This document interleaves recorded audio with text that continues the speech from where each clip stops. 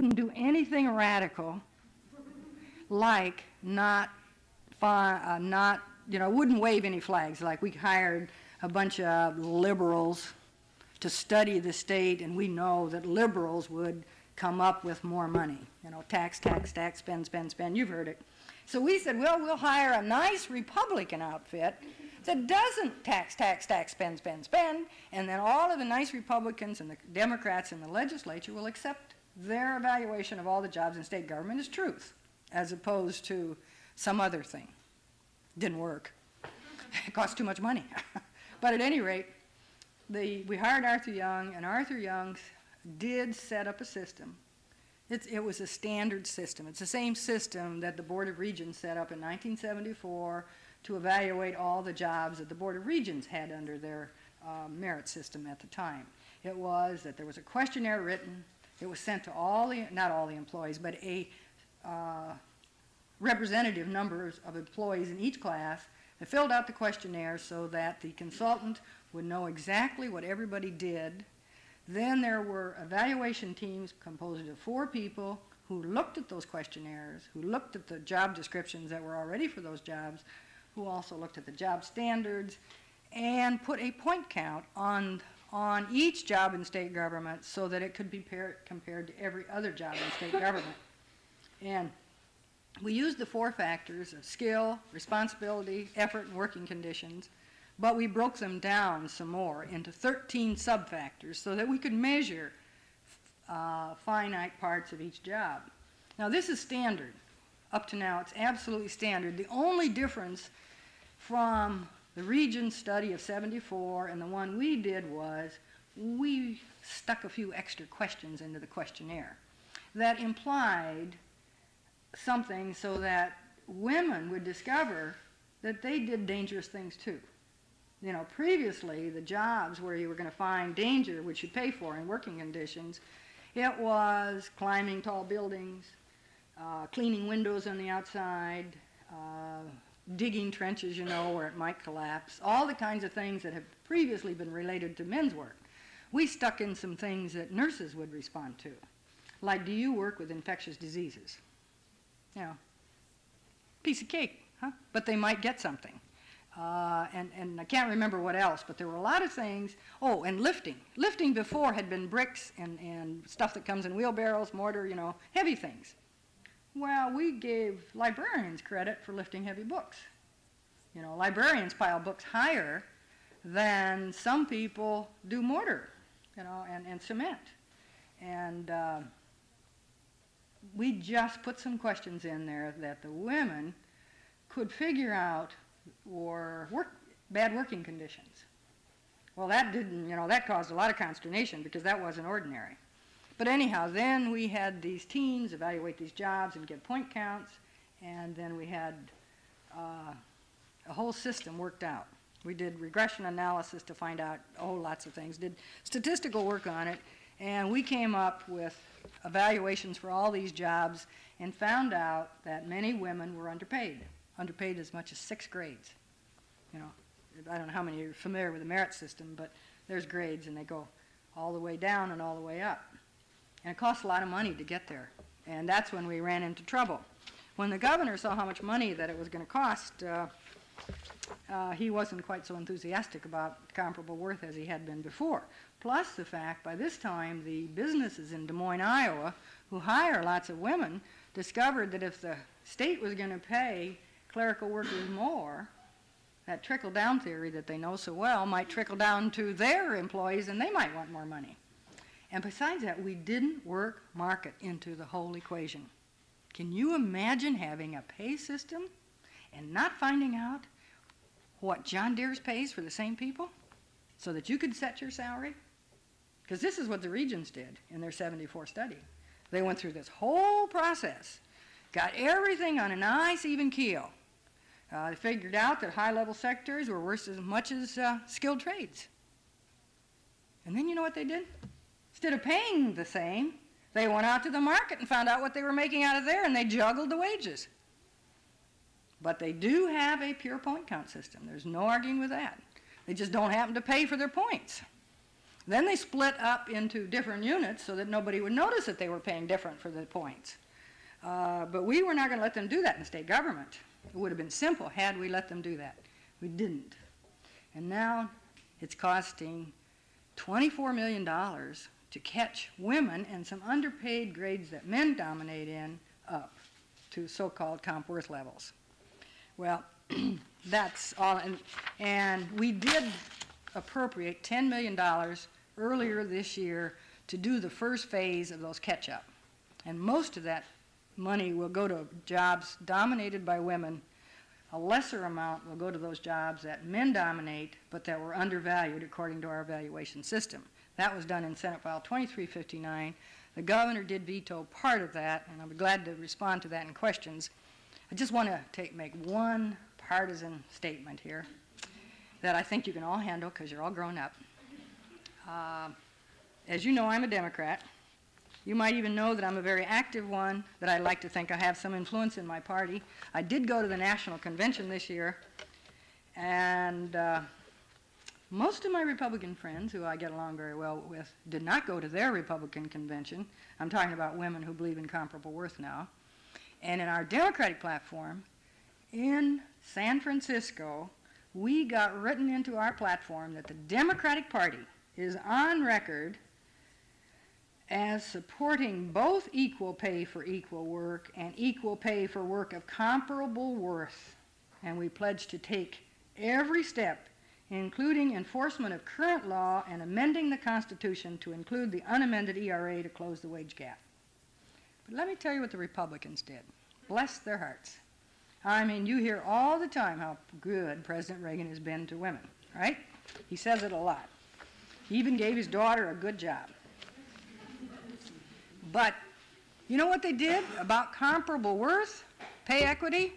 They put it in their platform that they were for equal pay for equal work, and I think that's progressive of them. 21 years it's been the law, and they put it in their platform. And then they went further and said, but we are opposed to this concept of equal pay for work of comparable worth or pay equity. They're opposed to it. And that is my closing partisan statement.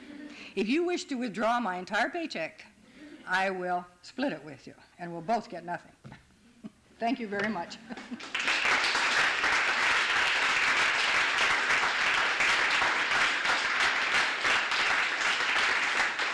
I do want to answer questions, and would you like to field them, or should I? Go ahead. Well, I guess because I'm an engineer, I want to stick up those statistics, but Start over. I missed what you're... I'm going to be an engineer. Oh, okay, good. I didn't like what you're saying about engineering salaries, because of course I don't want to think that's going to happen to me. But I think part of that pay discrepancy in those statistics to be accounted for, and that those are the median incomes. And men have been in the engineering field a lot longer than women have, and so they've generally been promoted more and that sort of thing. And so I think that could account for part of it, but I don't know how much. Do you think it accounts for beginning salaries of male and female engineers? Because they've got a discrepancy too. Well, from what I know of, about at least here at Iowa State, it's pretty equitable too. They look more at grade point and outside activities and stuff. Have you looked at what happens after 10 years in the engineering field of those same people? That's what? I didn't hear you. I know that it's bad, that women don't get promoted as much as men. So do you suppose that accounts for some of the pay discrepancy? Yeah. Okay. I know that's part of it. Okay. Let me tell you something. If you want to believe what you believed right up until your last statement, I'm not going to take it away from you. You know, if that gives you comfort, rejoice. But I think that one of the reasons that there are barriers to women in economic pay is exactly what you have just demonstrated. In order for us to feel good about ourselves, we have to help our oppressors come up with something we can buy. Otherwise, we're not whole. We're not good citizens because there's something wrong with us. They pay us less. So then we help them figure out why we're paid less. It's sort of like being an abused wife. You know, we figure out why they abuse us because we didn't get the groceries on the table at the right hour, didn't keep the kids quiet, you know. There's a little bit of that in all of us in the job market. because we do not like to believe that we're not just as good as the fellas when we go to work, because we know we are. So we have to come up with something else, because we got to work. We absolutely have to work. But it leads us to poverty when we're old. I have a two-part question. Okay. One, how many other states are implementing comparable worth? And two, how do you feel the effect of each state doing a second study and implementing it themselves rather than perhaps something that could be a study that could be implemented by? Well, I'd feel good if we had some uniform method of accomplishing it. But it's not been written, and everybody wouldn't buy it, and it wouldn't apply to an engineering firm as well as a catering firm. There are different questions that need to be asked, different evaluations. I'd feel great if we had something. Now, the federal government has a system, and the federal government system, their job evaluation system, is used by many firms. As a matter of fact, Arthur Young tried to charge us thousands of dollars just to copy it, and fortunately we got their system and figured out that they'd only changed a few words, so we changed a few more words to make it a little different. And you bring up an interesting thing too. When women weren't asking for comparable worth, there wasn't all this fuss about these systems being subjective. It was only when we wanted to apply the system, whatever it was, to men and women on the same scale, that we got all this stuff from these economists saying you couldn't do it. See, we've had men over here with one evaluation system, women over here with another, and according like this, you know. And then when we want to put them on the same, all we hear from personnel people, writers of these kinds of articles, economists, is you can't do it. So I'd feel good. Now, what was the second part of your question? I was just curious how many other states Oh, there are 100 public jurisdictions, city, county, and state, that are working on it. Now, there's only about 5 states that have actually done anything. Minnesota, Iowa, California, Washington, of course, that's a very famous one. And then there's about 5 states that are in the process of being sued. Connecticut, City of Philadelphia, on and on. We don't know how those suits are going to come out. As a matter of fact, there was a big conference just last week in Des Moines of what we call ISAC. ISAC is Iowa, I can't remember the name. But anyhow, it's this county county government people. They had a Des Moines lawyer speak to them. And that Des Moines lawyer said, don't worry about comparable worth, because if Reagan gets elected, they're going to do away with it. See, it's Title VII of the Civil Rights Act. I don't believe that, but I am worried about his getting elected. He also said, the reason he said that not to worry if Reagan gets elected, because he will appoint people to the Supreme Court who will do away with the interpretation that Title VII is a comparable worth law. So it's just terrible what's going on. You know, once women have discovered that they're worth something, worth a whole lot, it's kind of like when the minorities decided black was beautiful. You know, there was a whole different attitude out there among black people. Well, now that women have decided that women are more than beautiful, we're competent, there's a whole big backlash against paying us. And that's what's really going on now, is a backlash. I have seen arguments by what I had thought were learned economists that sound like Phyllis Schlafly when she was against the ERA. I say that the economists and the merchants, the corporations, are doing a Phyllis Schlafly right now on comparable worth, because they know it's going to cost them money. And for you men in the audience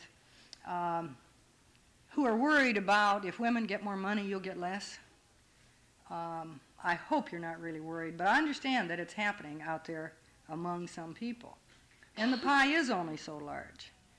But the Fair Labor Standards Law, the Equal Pay Law says that in order to raise one group of employees, you cannot cut the salaries of another group. Now, that's not written into Title VII. But I think when Terry Branstad wanted to cut men's wages in state government in order to get enough money to pay the women who were underpaid, I think that he would have been sued, and I think that he would have lost, because that's not the way you make people whole. And that's what this whole thing is about, is making women whole. They've been discriminated against. We found it in our studies. And to take it out of the checks of men does not make women whole. It makes both groups underpaid. So I don't think that's going to happen. And if you know any men that are worrying about it for that reason, I hope that you reassure them that the legislature will not let that happen, at least in state government. You had a question, yeah. What's the status of company one now? Right now, it's being held up, the money has been appropriated, but as far as I know, no one yet has got it in her paycheck. That's true. And the reason they haven't yet gotten it in their paycheck is we gave the executive the responsibility of figuring out if we implemented the Arthur Young study, just as up to pay grade 34, no raises above 34, that they had to figure out how many pay periods prior to July 1st would $10 million cover. In other words, we gave them $10 million. They had to look at all the people in state government and figure out when $10 million would carry them from a pay period to July 1st with their new raises. In the bargaining unit, they decided it was March 8th to July 1st. But they only spent $6.6 million in that agreement because that's what the comptroller said that the bill said. Well, there's really $10 million in there. And I think we're going to get an attorney general's opinion in a little bit telling us, yeah, comptroller, if I gave you some information a couple of weeks ago that it was only 6.6, I was wrong. It's really 10. So I think that will start somewhere around February, whatever the first pay period in February or the last one in January. That's why you haven't seen it yet, because we didn't fund it totally, and we knew that. Then the back, and then you. I can't hear you, I'm sorry. I was wondering if you knew of any longitudinal studies that have been done that show the extra cost of retraining and the extra medical costs involved and vacation costs involved with having a secretary that stops, goes on maternity leave, hire a new secretary, stops, Oh. goes on maternity leave. Has anybody ever done a 20-year study to see how much extra money was spent as a result of that to justify the lower pay because of the stock? It's not a very exciting study for anybody. Because I don't think it costs any more to train a secretary than it does when somebody goes to the service or when somebody gets a promotion. You know, we know that it costs to train new people. And I'm not aware of it. Is anyone else aware? I think there have been individual studies in individual factories and offices what it might cost. But they rarely offer that to a clerical to stay, that amount. And, you know, in the universities, not this year, not last year, not the year before, but in the good old days when we had money, when a professor got an offer from another school at $3,000 or $4,000 more, then we would match that and keep them. But that system's long gone, except for very rare instances. And that happens now, though, with men. But I don't know any women that can go in and say, I've got a better offer downtown, and then their boss says, well, I want to keep you, give you $1,000 more if you stay. So that's dang rare. Because they say, oh, I can train another secretary for nothing, because after all, you can. Secretary comes totally skilled, because our job requirements are that she can do that work before she starts. So it isn't such a big deal. But with other jobs, we train them on the job, so it does cost us. Now you. That statistic that you used that a woman after 4 years in college makes the same as an 8th grade man, I used that a couple weeks ago, and someone asked me if that statistic means the 8th grade man, he starts out in the No, it's a composite figure. composite figure. Yeah.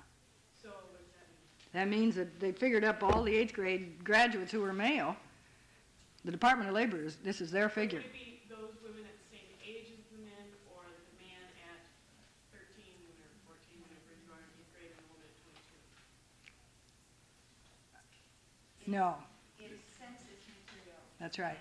And so it would be every male who had an 8th grade education working on August 1st, 1983, compared to every woman working on August 1st, Yeah. 1983, who had graduated from college.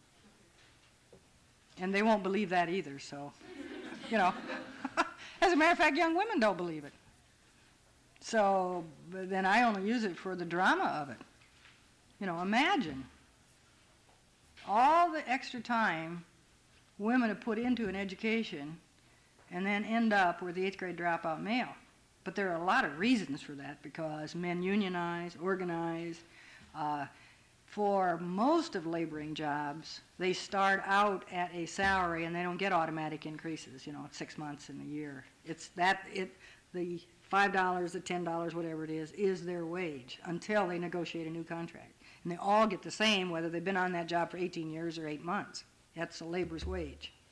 So it's different with clerical, you know.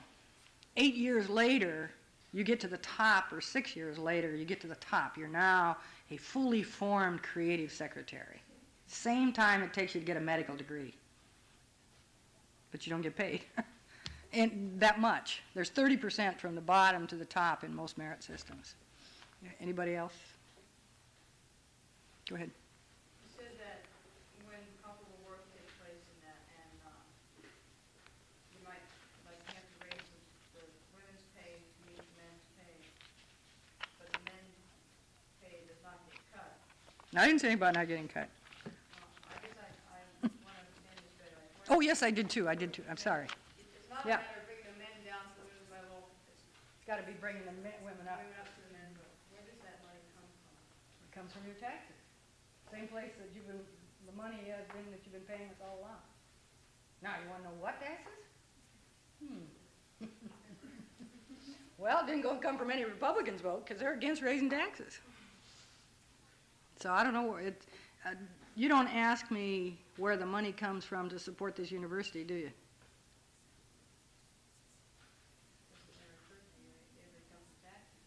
Yeah. But see, when I vote for something, you know, when I vote to give more money to schools, which we've done, we have increased our state appropriations to local schools now from like 15% of their total bill to 80% or 75. No one asked me where the money was coming from.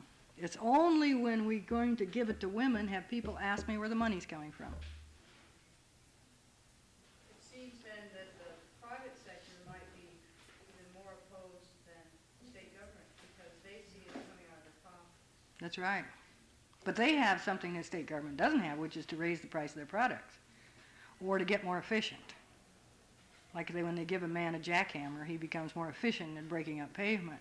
Whereas when you give a woman a typewriter that has a error erasing key, she can just do more work. She doesn't get more efficient. And therefore there's not more profit in it. See, when women are in service jobs, it isn't directly connected with the product. You know, if you type the letter, it's different than if you make the product on the line, because if you can make more products, then you make more money. But the fact that you type 100 more letters doesn't get you more production on the profit line. It's a shame, but we can't really, for women's work, clerical particularly, you can't trace it to more production or profit. So I don't know where the money's coming from, but you know, when you are responding to illegal discrimination, which we are, then you do not say we can't afford it. Because that's never in the Supreme Court of the United States ever been allowed before for not ending discriminatory actions. It's never been, and you know, when we freed the slaves, that's what Southern plantation owners were saying. We can't afford it to pay these people. And they fought a war about it. And it ended up costing them a whole lot more. And that's what's going to happen on women's wages too. And the reason we went ahead with this in state government is because we felt we were vulnerable to a lawsuit. And we felt if they brought a lawsuit against us, and if they won, we not only would have to equalize wages on pay equity, but we would have to give them 2 years back pay. And that's what we were trying to avoid in state government. Now, you know, you've seen this, I'll get you next, this figure about the Washington state case. It runs all the way from 600 million to 800 million to 1 billion. Only $75 million of that bill is for forward funding. The rest is back pay. Because their back pay goes back to 1976 or 4, which is it, 4? Yeah, because that's when they had their first study.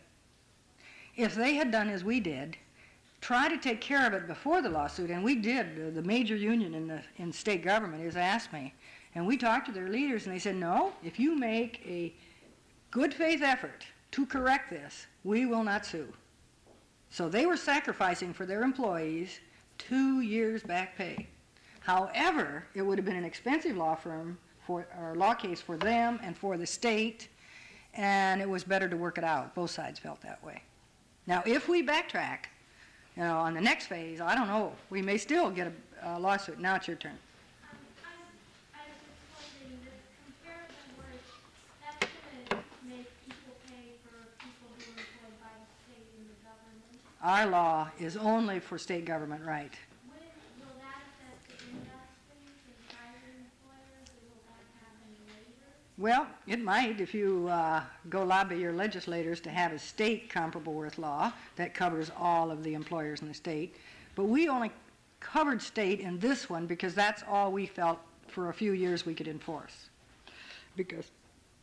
But the Title VII of the United States Civil Rights Act bans discrimination in pay on the basis of sex,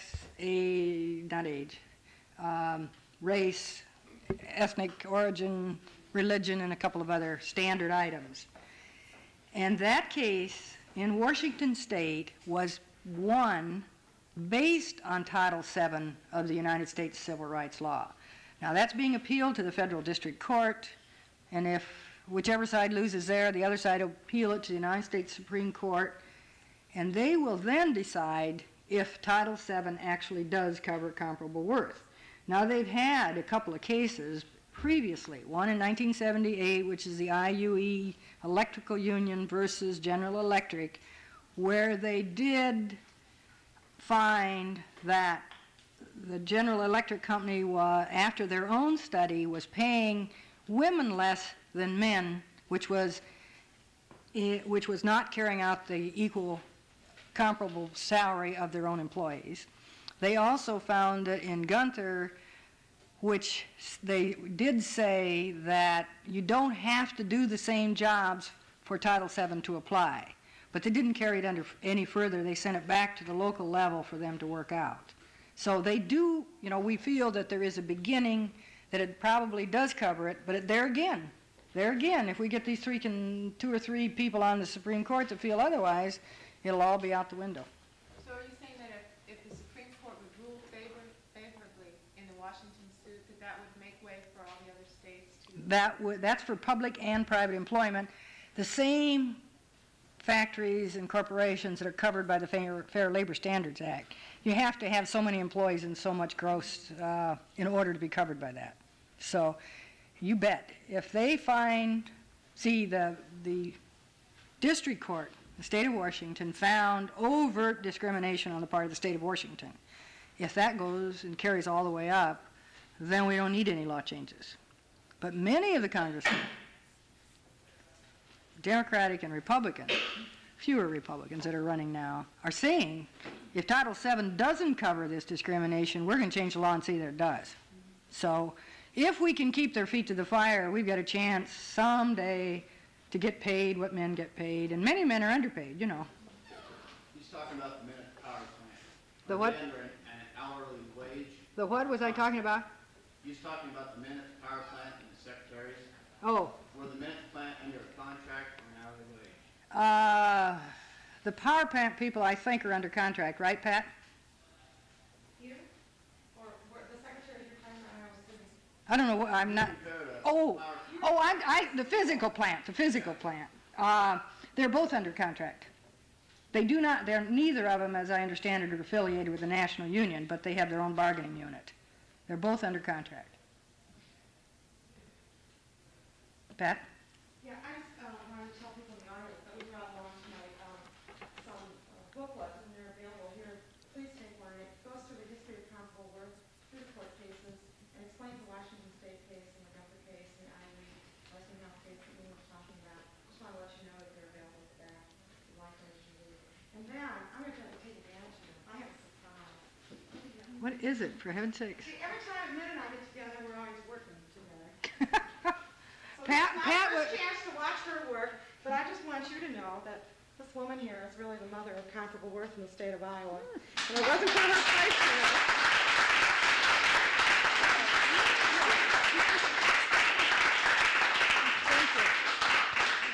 I want you to know that I didn't interrupt my working career for that birth. Thank you, they're lovely. Pat O'Shea, who's just gone to the back of the room, is with the International ASME Union and was on the Interim Comparable Worth Committee also. Go ahead.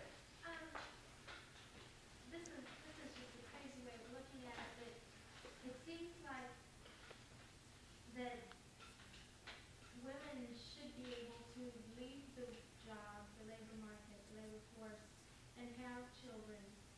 You know, it's like that is a form of work, and we shouldn't be set back. You mean without your skills atrophying, you mean? I absolutely agree with you.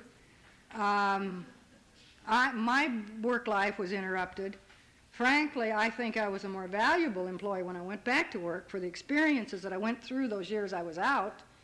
And, you know, it's just plain maturity that happens. And you are a better employee, I think, when you're more mature and can handle more situations. But that's not the way the economic world. See, having babies is a barrier to economic advancement for women, not for men. Try to sell it. Try to sell it. I'm all for you. I don't think the president of General Motors cares much. Your training was in economics. If women crowd the same 20 fields, the question of supply and demand seems to me to be one that will be with us a long time. That's right. How is comp worth ever going to be implemented if women are all competing for the same? Well, that's my point. What we have to do for those 20 occupations is find out what they really are worth to the employee. We don't find out what the market pays for them, but we find out what they're worth, and then we pay them according to that. And once they start paying women who are clustered into those 20 occupations what those jobs are actually worth, then they're going to say, well, as long as I got to pay them anyway, I might as well let them do these other things. But the reason women don't apply for firefighters, and they don't apply for a lot of these things that men dominate in, is because they can't get hired. You know, that sounds terrible in today's world, but you just don't get called because they don't hire women. Now, they've all gotten smart. They don't say, I don't hire women. They no longer ask you if you intend to get married and have babies, which they used to do. They used to do that even in clerical jobs. But they simply never get called, or if they do, they get their token. Put it right out there in the front office where everybody can see, we got one woman engineer. Just like we got one woman astronaut walking around up there right now. One. Well, she's the second one. But when did that start? How many years ago? How many years ago was John Glenn an astronaut? Does anybody know? 1963? Okay, when John Glenn went into it, there was a woman who wanted to be an astronaut. She was told at that time, I've forgotten her name, she now flies a cargo in Africa. She was told she wasn't eligible. She could never make the grade. They didn't let them in. So 20 years later, they have some they've let in. And what's more, they found them to be very valuable. Go ahead back there. I'm not quite sure I understand your position on comparable work in terms of the philosophy behind it. Now my question is, I can understand practical politics why you wouldn't want to lower men and raise women, but I can't understand why you philosophically. Oh, okay. I don't want to cut their wages. I do believe in freezing them till these other jobs catch up. I do believe in that. Yes, I understand that. My question is, why do you believe that? Well, because I don't think the men are overpaid. Okay. I don't know any in state government that we have looked at that are overpaid. Now, there's probably some people in state government that are overpaid, but they're not in this state merit system. I mean, we got a lot of men who, with the size of their families, are eligible for free cheese. They really are. And there's some others that are eligible for food stamps because of the size of their families. So I don't think those people are overpaid at all. But in order to get men and women's jobs on the same keel, we have to hold these while these go up. Or I should say here, while they come up. Then when they all get to the same level, then they can move up together. Otherwise, you don't have comparable worth. You're absolutely right. We do that now in state government. When they have a reevaluation under the present merit system, they freeze jobs for 2 years if they think they're overvalued. So, you know, nothing works perfectly. I think an interesting phenomenon that has occurred every time equality of pay, whether it's equal pay or comparable work, has occurred, but a very dangerous lullaby is the phrase, that you are the highest paid woman in this office, or you are the highest paid technician in this lab, or you're the highest paid secretary in the whole department. And I have watched time and time again women get lullabied by that. And I think They also abandon their sisters when they find out they're better off. I think we need to keep that in mind. It has happened every time this has occurred in the last 12 to 15 years, and in every state. Is that called the Queen Bee syndrome? Not exactly, Oh, but okay. it's that separation driven. Yeah. Oh, but why are you complaining? You are the highest, do you realize you are the highest paid woman in, you know, whatever it happens to be? Well, I just hope that all of you will work hard to be informed on this issue, and then when the people come around and say things like that to you, or say to you that you're lucky to have a job, or that there's 100 people out there waiting to take your job, that you'll stick together. You'll stick together. A whole bunch of years ago, I took labor economics, and my professor said that workers are just like bananas. You get away from the bunch and you get skinned. Thank you very much.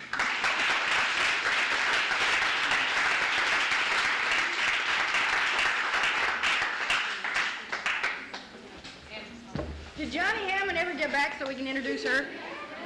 Johnny, this is the colleague I was trying to introduce an hour and a half ago. Stand up. Johnny helped on comparable worth. Take your troubles to her. I want to remind everyone that Representative Luke Lalonde also to watch the Vice President's debate and extended downtown over TV if you're watching it. No, I'm just starting out right now, and so I'm doing just a basic historical research. But I would like to keep in touch with you with anything that's going on. I got a file at the... I got biographies all over the place. Glad to let you use the library. Okay, you want to come down? So I can just January. Okay. So I could just be able to get in touch with you down there. Yeah, I understand.